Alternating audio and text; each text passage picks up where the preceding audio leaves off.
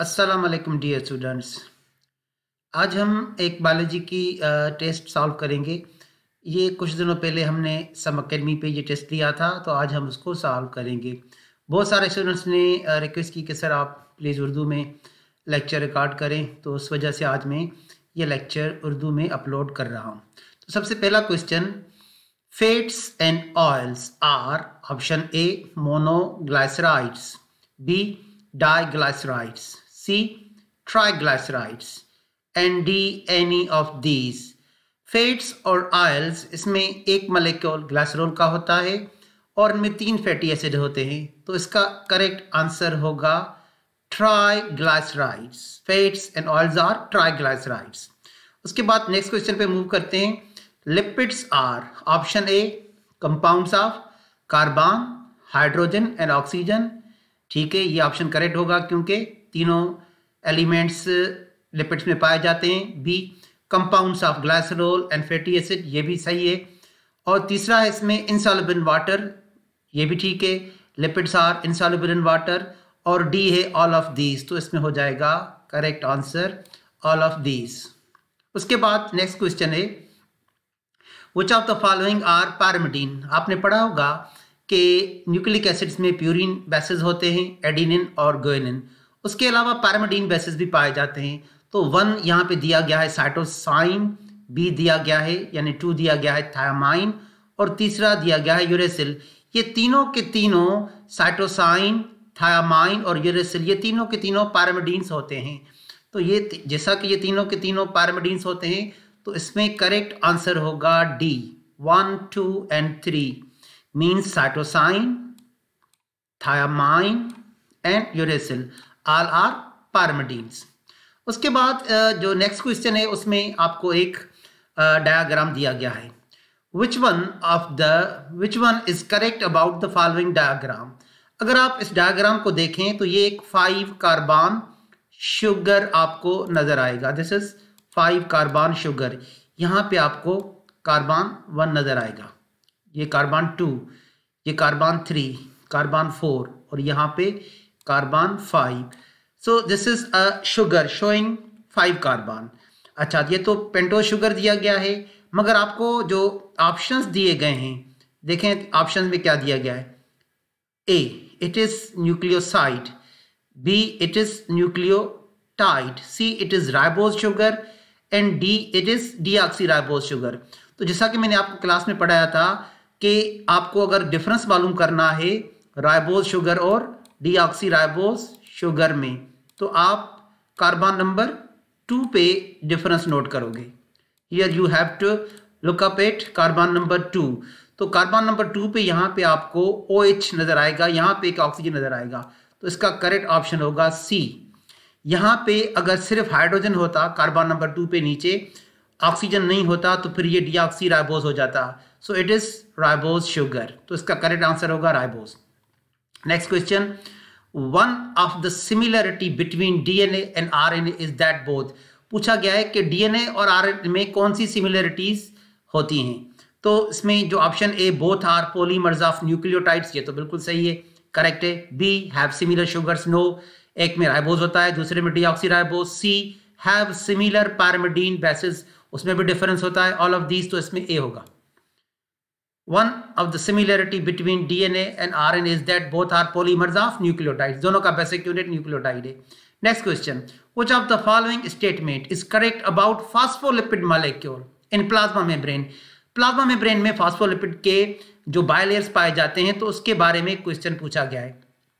A the polar heads face outward, बिल्कुल सही है, पोलर हेड्स हमेशा आउटवर्ड फेस करते हैं क्योंकि वो पोलर होते हैं, वाटर को अट्रैक्ट करते हैं, तो वो हमेशा आउटवर्ड होते हैं। Be the non polar tales face inward, ये भी ठीक है, तो इसमें ये ऑप्शन करेक्ट होगा सी, both A and B, this is the correct answer. Question number 77, sugar plus nitrogenous base plus phosphate form. Sugar, nitrogenous base और फास्फेट कंबाइन होकर क्या बनाते हैं? न्यूक्लियोसाइड। ये सही नहीं होगा क्योंकि न्यूक्लियोसाइड के 2 कंपोनेंट होते हैं, शुगर और नाइट्रोजीनियस बेस। न्यूक्लियोटाइड, ये बिल्कुल करेक्ट ऑप्शन है क्योंकि न्यूक्लियोटाइड में शुगर, नाइट्रोजीनियस बेस और फास्फेट पाए जाते हैं, पेप्टाइड नहीं होगा और ग्लाइकोसाइड भी नहीं होगा। उसके बाद आते हैं कोफैक्टर्स की तरफ। Cofactors are option A prosthetic group, option B coenzymes, C metallic ions, D all of these. उसमें होगा all of these. This is the correct answer, all of these. इसमें ऑल ऑफ दीज करेक्ट होगा। देखें all of these कैसे correct होगा। जो prosthetic group है, अगर हम उसका एक एग्जांपल लें प्रोस्थेटिक ग्रुप का, तो हमने आपको पढ़ाया था क्लास में कि FAD flavin adenine dinucleotide, FAD एक प्रोस्थेटिक ग्रुप है जो कि टाइटली अटैच्ड होता है कोएंजाइम से। और हमने कोएंजाइम में पढ़ा था क्लास में NAD निकोटिनामाइड एडिनिन डाइन्यूक्लियोटाइड। तो डिफरेंस ये होता है कि प्रोस्थेटिक ग्रुप एपोएंजाइम से टाइटली अटैच्ड होता है, स्ट्रॉन्ग कोवेलेंट बॉन्ड बनाता है, और coenzyme usually weak bond hydrogen bonds बनाते हैं एपोएंजाइम के साथ। और जैसा कि मेटालिक आयंस है वो भी सही होगा, क्योंकि आप ये नीचे वाले क्वेश्चन में देखें जिंक एक मेटल है और ये भी कोफैक्टर का काम करता है, तो इसमें ऑप्शन करेक्ट होगा ऑल ऑफ दीज। उसके बाद जिंक ये एक इनऑर्गेनिक एलिमेंट है। Zinc is activator for which of the following enzyme, वो कौन सी एंजाइम है जो जब उसके साथ जिंक अटैच होता है तो फिर वो सही तौर पे एक्टिवेट हो जाती है। तो इसका आंसर होगा carbonic anhydrase, B phosphatase C both AB। तो ये जिंक एक्टिवेट करता है कार्बोनिक एनहाइड्रेज को, तो ये होगा उसका correct answer 80। Each enzyme shows it's highest activity at particular temperature and pH called dash temperature and dash pH। Question में पूछा गया है कि जब कोई भी एंजाइम अपनी हाईएस्ट एक्टिविटी एक पर्टिकुलर टेम्परेचर पे या एक पर्टिकुलर pH पे जब एंजाइम अपना हाईएस्ट एक्टिविटी शो करती है, तो उस पर्टिकुलर टेम्परेचर और pH को क्या कहा जाता है। ऑप्शन ए में दिया गया है मैक्सिमम टेम्परेचर और मैक्सिमम pH, ये सही नहीं होगा। दूसरे में दिया गया है मिनिमम टेम्परेचर और मैक्सिमम pH, ये भी सही नहीं होगा। सी मिनिमम टेम्परेचर और मिनिमम pH, ये भी सही नहीं होगा। डी ऑप्टिमम pH और ऑप्टिमम टेम्परेचर, ये सही होगा, क्योंकि हर एंजाइम एक टेम्परेचर पे हाईएस्ट एक्टिविटी शो करती है, उसको हम कहते हैं ऑप्टिमम टेम्परेचर। और जब कोई भी एंजाइम हाईएस्ट एक्टिविटी किसी पर्टिकुलर pH पे शो करती है उसको कहते हैं ऑप्टिमम pH। तो डी करेक्ट होगा। Question number 81, the activity of an enzyme is also sensitive to the presence of specific chemicals that bind to the enzyme when the binding of chemical shuts off enzyme activity। तो इसमें ये पहले बताया गया है question के पहले part में कि एंजाइम मुख्तलिफ केमिकल्स को की वजह से सेंसिटिव होते हैं। अगर वो उनसे बाइंड हो जाए तो फिर उनकी एक्टिविटी या तो प्रोमोट हो जाती है या शट ऑफ। तो यहाँ पे लिखा गया है शट ऑफ, यानी एक केमिकल है जो किसी एंजाइम के साथ बाइंड हो रहा है और उसकी एक्टिविटी शट ऑफ ब्लॉक कर रहा है। तो उस प्रोसेस को क्या कहा जाएगा, dash 1, and the chemical is called dash. तो जब कोई केमिकल किसी एंजाइम से बाइंड होता है उसकी एक्टिविटी को, एंजाइम की एक्टिविटी को शट ऑफ ब्लॉक कर देता है, तो उस प्रोसेस को क्या कहेंगे, यहाँ पे वो ब्लैंक हमें फिलअप करना है। और उस केमिकल को क्या कहना है, यहाँ पे हमें दूसरा ब्लैंक। तो पहला ऑप्शन है एक्टिवेटर, एक्टिवेशन और एक्टिवेटर, ये नहीं होगा। एक्टिवेशन का मतलब है कि एंजाइम की एक्टिविटी बढ़ जाती है, मगर यहाँ पे तो एंजाइम की एक्टिविटी शट ऑफ हो रही है, और एक्टिवेटर भी एंजाइम की एक्टिविटी को बढ़ाते हैं, तो ये नहीं होगा। बी बिल्कुल करेक्ट है। इनहिबिशन और इनहिबिटर, जब किसी भी एंजाइम की एक्टिविटी शट ऑफ हो जाती है तो इस प्रोसेस को इनहिबिशन कहते हैं, और जो मॉलिक्यूल एंजाइम की एक्टिविटी को शट ऑफ करता है उसको इनहिबिटर। तो इसमें सही ऑप्शन होगा बी, इनहिबिशन और inhibitor. Next question, an enzyme brings about option A increase in activation of energy, be decrease in activation of energy, C both A and B, D neither A nor be. हमने पढ़ा था class में, जब भी किसी reaction में enzyme use होगा तो उसमें एनर्जी ऑफ एक्टिवेशन का इनपुट कम हो जाएगा। Decrease in activation of energy, B correct होगा। 83 एटीपी पे क्वेश्चन है। ATP are composed of dash. देखिए एटीपी के 3 कंपोनेंट होते हैं। देखें पहले ऑप्शन पढ़ लेते हैं। Option A adenine, hexose sugar, 3 phosphate group, ये सही नहीं होगा। B adenine, hexose sugar, 2 phosphate group, ये भी सही नहीं होगा। सी एडिनिन, राइबोज शुगर, 2 फॉस्फेट, ये भी सही नहीं होगा। और ये डी बिल्कुल करेक्ट है, एडिनिन, राइबोज शुगर और 3 फॉस्फेट ग्रुप। देखें जो एटीपी है वो मोनोन्यूक्लियोटाइड है, उसका जो पहला कंपोनेंट है वो एक नाइट्रोजीनियस बेस है एडिनिन, और उसका जो दूसरा कंपोनेंट है एडिनिन से 5 कार्बन शुगर अटैच होता है, उस 5 कार्बन शुगर को राइबोस कहते हैं। जब एडिनिन के साथ राइबोस कंबाइन होता है तो ये न्यूक्लियोसाइड बनता है एडिनोसाइन। उसके बाद 3 फास्फेट अटैच होते हैं, फास्फेट 1 ये हो गया एडिनोसाइन मोनोफास्फेट, फिर फास्फेट 2 हमने ऐड कर दिया, ये हो गया एडिनोसाइन डाइफास्फेट, फिर हमने तीसरा फास्फेट ऐड कर दिया, ये हो गया एडिनोसाइन ट्राइफास्फेट। तो जो एटीपी है उनके 3 कंपोनेंट हैं, adenine, ribose sugar, 3 phosphate group, तो इसका सही ऑप्शन होगा D. 84 feedback inhibition. Feedback inhibition एक ऐसा प्रोसेस है जब कोई भी सब्सटेंस बॉडी में बढ़ना शुरू हो जाता है तो उसी केमिकल का एक पार्ट उसी केमिकल रिएक्शन को ब्लॉक कर देता है। तो उसमें लिखा गया है कि क्या इनिशियल सबस्ट्रेट, जो पहला इनिशियल सबस्ट्रेट है उस मेटाबॉलिक पाथवे का, वो रिएक्शन को स्टॉप करेगा, बी कोई भी बीच वाला मॉलिक्यूल इंटरमीडिएट सबस्ट्रेट उस रिएक्शन को ब्लॉक करेगा, या सी एंड प्रोडक्ट उसको ब्लॉक करेगा, डी ऑल ऑफ दीज। तो इसमें होगा सी एंड प्रोडक्ट, जिसे हमने आइसोलेसाइन मेटाबॉलिक पाथवे में पढ़ा था कि जब आइसोलेसाइन बॉडी में नीड से ज़्यादा बढ़ना शुरू होता है तो फिर वो नॉन कॉम्पिटिटिव इनहिबिटर का काम करता है और उसी रिएक्शन को ब्लॉक कर देता है। इस प्रोसेस को हमने पढ़ा था फीडबैक इनहिबिशन।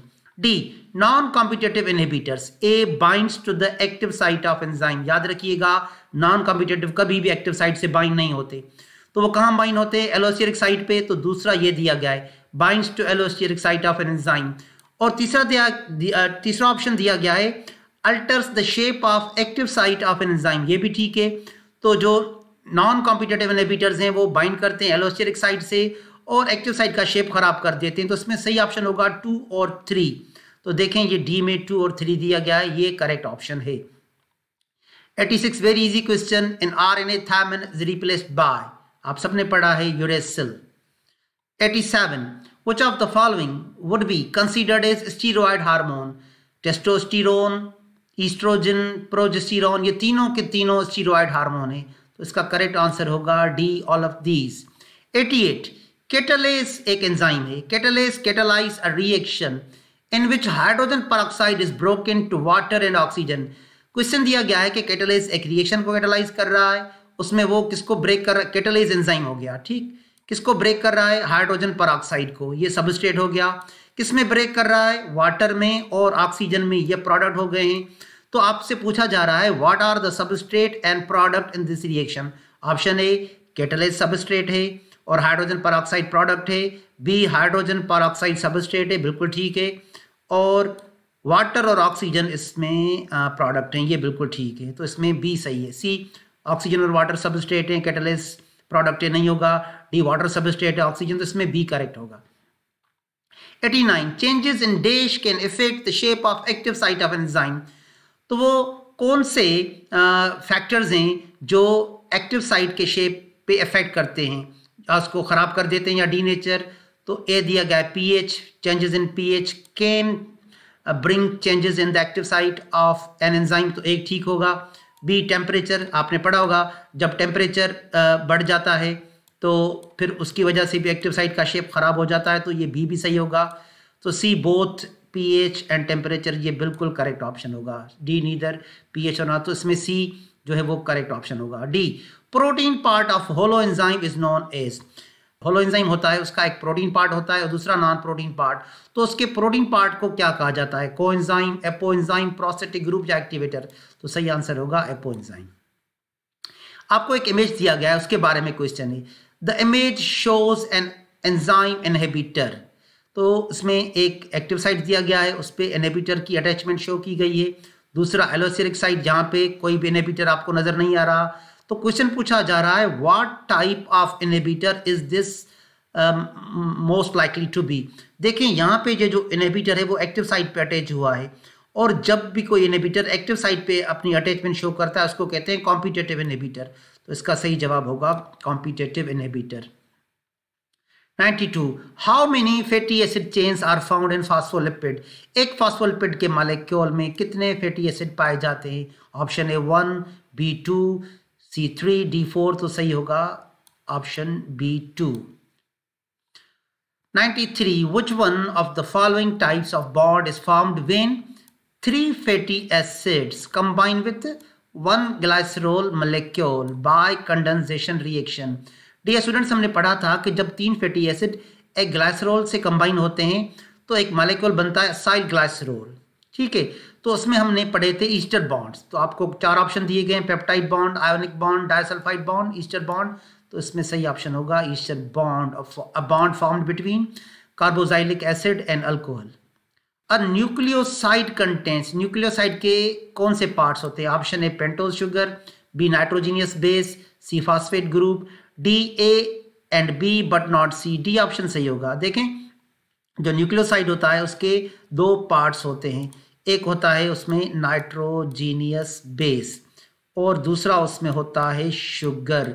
जब हम नाइट्रोजीनियस बेस को शुगर के साथ कंबाइन करते हैं तो ये बनता है न्यूक्लियोसाइड। तो इसमें सही ऑप्शन होगा both A and B but not सी, यानी उसमें फॉस्फेट ग्रुप नहीं होगा, उसमें शुगर भी होगा और नाइट्रोजीनियस बेस भी होगा। 95. Which one of the following, which one of these molecules does not contain nitrogen?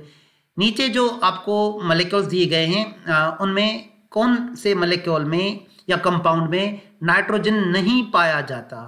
तो प्रोटीन में नाइट्रोजन होता है, डीएनए में भी नाइट्रोजन होता है, लिपिड्स ट्राइग्लाइसराइड इसमें नहीं होता और न्यूक्लियोटाइड्स में भी होता है। So the correct answer is C, triglyceride.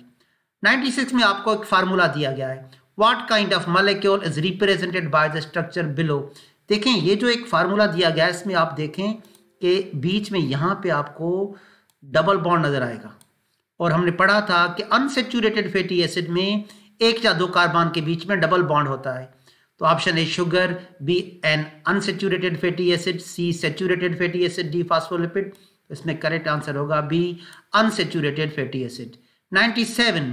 Lipid बायलेयर्स are created from, plasma membrane में जो लिपिड के 2 लेयर्स होते हैं वो किस मॉलिक्यूल से क्रिएट होते हैं?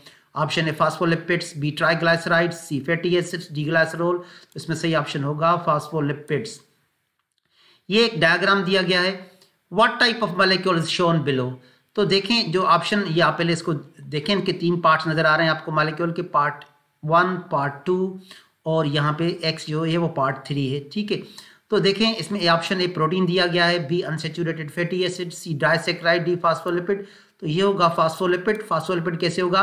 देखें, फॉस्फोलिपिड का एक हेड रीजन होता है और दूसरा टेल रीजन होता है। फॉस्फोलिपिड का एक हेड रीजन होता है और उसके 2 टैल्स होते हैं। ठीक है, तो देखें जो हेड होता है उसमें फॉस्फेट ग्रुप होता है। देखें यहाँ पे आपको ये PO4 फॉस्फेट ग्रुप नजर आ रहा है और ये कोलिन है और ये ग्लाइसरोल है। ठीक है, तो ये हो गया हेड और दिस इज ये फैटी एसिड 1, ये फैटी एसिड 2, ये टेल्स बनाते हैं, तो ये हो गया फॉस्फोलिपिड।